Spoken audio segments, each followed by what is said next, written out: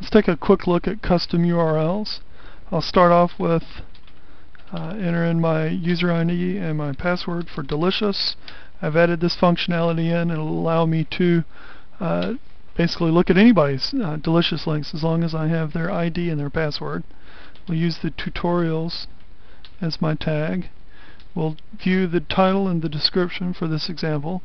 We click Get Results. That went out to Delicious and brought these results back.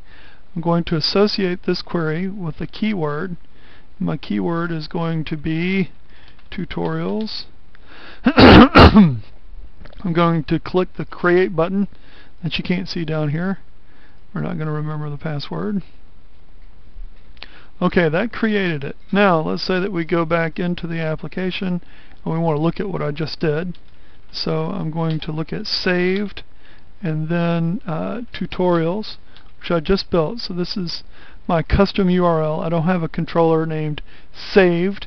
If you look at the code and the little how-to, it'll show you what I did. So we click here, and then we're able to get right back to where it was. And choose title descriptions. This time we'll add in the dates, or the date. I need to type this back in. And let's do Get Results. Okay, that added the date in. I still have my tutorials assigned with this.